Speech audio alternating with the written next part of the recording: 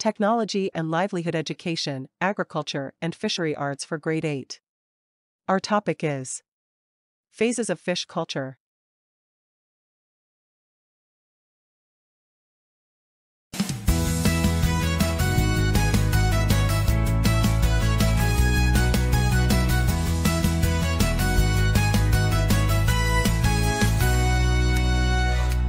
Gather round, everybody, it's time to learn. We're diving into TLE, it's your turn. Technology, livelihood, education so bright. Come on, let's make it fun, everything feels right. TLE, we're on a roll, lifelong learning is our goal. ICT and electricity, we're crafting futures, can't you see? Agriculture and fishery, it's all so cool, come sing with me.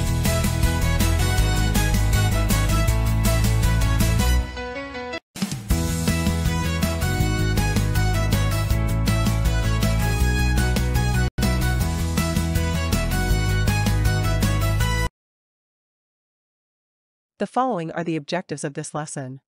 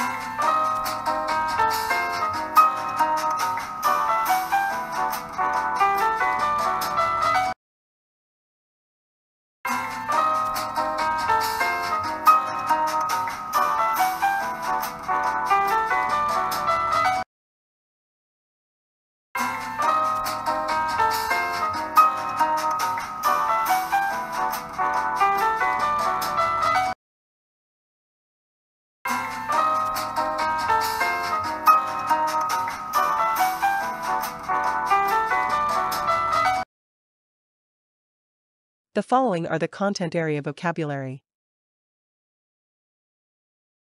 Estuarine. This refers to something related to or characteristic of an estuary, which is the tidal mouth of a large river where the tide meets the stream. Spawning refers to the process by which fish, shellfish, and certain other aquatic organisms release eggs and sperm into the water, typically for the purpose of reproduction. Salinity, concentration of dissolved salts, primarily sodium chloride, table salt, in water. It is often expressed in parts per thousand or ppt or as a percentage. Brackish water, water that forms when freshwater from rivers or lakes mixes with saltwater from the sea. Have you ever wondered how the fish we eat are raised, or how aquatic animals are protected in their natural homes? Fish culture is more than just catching and eating fish, it is a process that involves taking care of fish, helping them multiply, and ensuring that their habitats remain healthy for future generations. By learning about these processes, we can better understand the connection between people, food, and the environment. In this lesson, you will explore the phases of fish culture, compare their characteristics and processes, and classify fish based on their habitats. More importantly, you will be challenged to appreciate the importance of protecting aquatic biodiversity, not just for economic purposes, but also for the balance of our ecosystems and the well-being of communities that depend on water resources. The phases of fish culture. Fish culture is the practice of raising and managing fish in controlled or semi-controlled environments, such as ponds, tanks, or other bodies of water, with the purpose of increasing their growth, reproduction, and supply to meet human needs for food, livelihood, and other uses. The first phase of fish culture is the fish cultivation, is the rearing of fish under controlled or semi-controlled conditions with the goal of producing either high quantities of uniform-sized fish or maximizing total weight. Intensive fish cultivation. Intensive fish cultivation is conducted in limited areas with high capital investment but yielding very high production. Example: raising tilapia in tanks with aerators and commercial feeds. The extensive fish cultivation. Extensive fish cultivation is carried out in wide areas with minimal capital, resulting in low production. Example, milkfish or bangus rearing in large brackish water ponds that rely mainly on natural food. The semi-intensive fish cultivation makes use of some or most modern production techniques, balancing investment and output. Example, cultivating shrimp or carp in ponds, where natural food is supplemented with commercial feeds and water is managed with moderate technology. The second phase of fish culture is the fish propagation. It is the process of increasing fish populations either naturally or with human assistance. It ensures the continuous supply of fish by allowing them to reproduce and multiply. The types of fish propagation.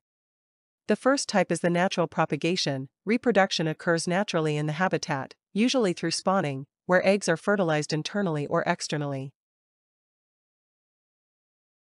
The semi-natural propagation combines natural and artificial methods, where fish breed in a controlled environment designed to resemble their natural habitat, with some level of human intervention. The artificial propagation, it involves direct human control over reproduction, such as collecting eggs and milk, sperm, and fertilizing them externally. The third phase of fish culture is the fish conservation. It is the sustainable management, protection, and wise use of fish and aquatic resources to maintain their populations, biodiversity, and habitats for present and future generations. It involves following fishery laws, rules, and regulations to ensure long-term availability and ecological balance. The importance of fish conservation. Conserving fish biodiversity is vital for maintaining healthy aquatic ecosystems, supporting sustainable economic development, and preserving cultural traditions. It safeguards ecological integrity while ensuring that fish resources remain available for future generations. The following are the local endangered species: the whitefin taupe shark. From the family of Triachidae. Its habitat is in the coastal waters of the Philippines. It can grow up to 96 centimeters in length. Notes: juveniles have dark markings on their caudal fins. The Hampala lampezi. From the family of Cyprinidae. Its habitat is endemic to the Philippines. Notes: a rare rayfinned fish, specifically type of carp, vulnerable due to its limited distribution. The Sanarapan. From the family of Gobianellinae, habitat, Lake Buhi, Cameron Sur, Philippines. Notes: also called tabios, it is the smallest commercially harvested fish in the world. Sardinella tawilis. From the family of Clupiidae, habitat, Tall Lake, Batangas. Notes: the only freshwater sardine in the world, locally called tawilis. The Barbodes amarus or pait. From the family of Cyprinidae, habitat, formerly endemic to Lake Lanao, Mindanao. Size, reached up to 10.8 centimeters in length. Notes: now considered extinct, locally known as pait. The Fish Sanctuary. Under the Philippine Fisheries Code of 1998, Republic Act 8550, as amended by RA 10654, a fish sanctuary is defined as a designated area where fishing or other forms of activities which may damage the ecosystem of the area is prohibited and human access may be regulated. These sanctuaries serve as safe havens for breeding, spawning, and growth of fish populations, ensuring sustainable fisheries and food security for local communities. The following are the famous fish sanctuaries in the Philippines. The Apo Island Fish Sanctuary in Negros Oriental, one of the country's most successful marine sanctuaries, established in 1982, it helped restore coral reefs and fish populations through strict protection. The Tuba Taha Reefs Natural Park in Sulusi, Palawan, a UNESCO World Heritage Site, declared a no-take zone where fishing is banned, known for its rich coral reef system and diverse marine life. The Sumalan Island Fish Sanctuary in Cebu, the first marine protected area, MPA, in the Philippines, established in 1974, famous for successful fish stock recovery after being protected. The Jiliutongan Marine Sanctuary, Cordova, Cebu, a popular ecotourism site and well-managed fish sanctuary, known for snorkeling and diving with abundant marine species. The Sarangani Bay Protected Seascape, Mindanao, declared as a protected area and sanctuary, home to diverse fish species, corals, and marine mammals.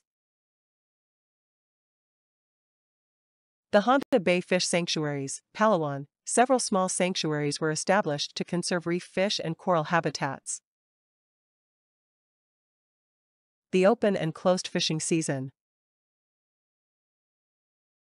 Definition of closed season form. The Philippine Fisheries Code of 1998, amended 2015, it is the period when fishing is prohibited. Applies to specified fishery species. Restricted by specified fishing gear, enforced in specified areas of Philippine waters. Closed season schedules, DABFAR, Northeast Palawan, closed from November to January, Visayan Sea, closed from November 15 to February 15, Zamboanga Peninsula, closed from December 1 to March 1, every year. Purpose of closed fishing season, BFAR, Fish Files 2021, allows important fish species to reproduce or spawn, gives fry and juvenile fishes time to mature, helps fish stocks to recover. Benefits of closed fishing season to fishermen and communities. Sustainable fishing ensures long-term supply of fish for future harvests. Economic stability, more abundant fish stocks mean higher catch and better income after the closed season. 3. Food security. Communities continue to have access to important fish species. 4. Biodiversity protection, maintains the balance of marine ecosystems. And 5. Livelihood support. Government and BFAR often provide alternative livelihood programs during closed seasons.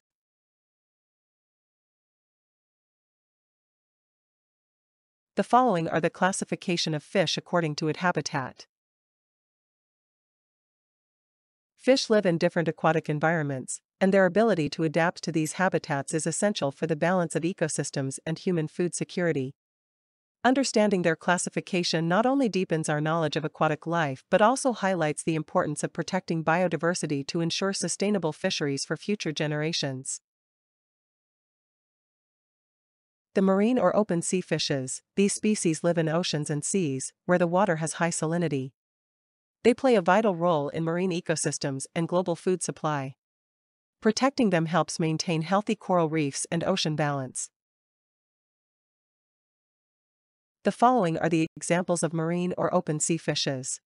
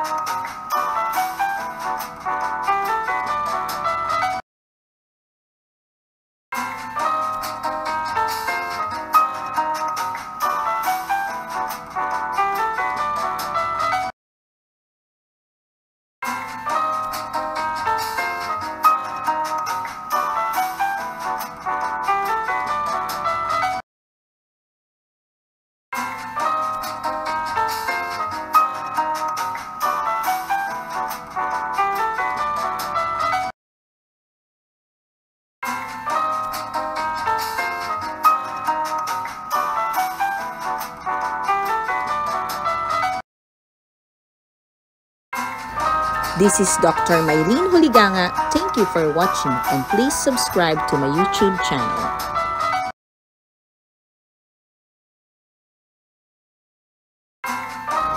This is Dr. Mylene Huliganga. Thank you for watching and please subscribe to my YouTube channel.